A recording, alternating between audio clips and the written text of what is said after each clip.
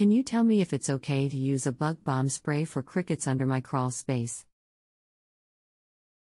There's an infestation. I have a furnace in that area and I want a bomb under the house before I start using the furnace. How many bombs do I need for a 1,250 square feet house? Is it safe to put the bug bombs under the house where the furnace is? Can you recommend a name brand bomb to use? Hi, I am Caleb. I will be helping you get the answers you need to the best of my knowledge of what's given. I come and go, so please be patient. How are you today? I'm fine.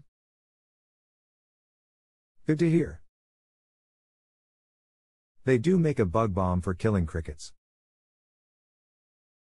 It's called Raid Concentrated Fogger. You can get it at Walmart for $6 to $7.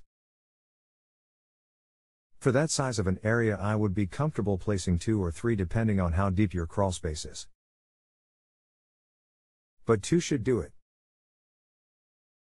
As far as putting them near your furnace, it will be just fine, but be sure to read the label on when you can access the crawl space after bombing the area.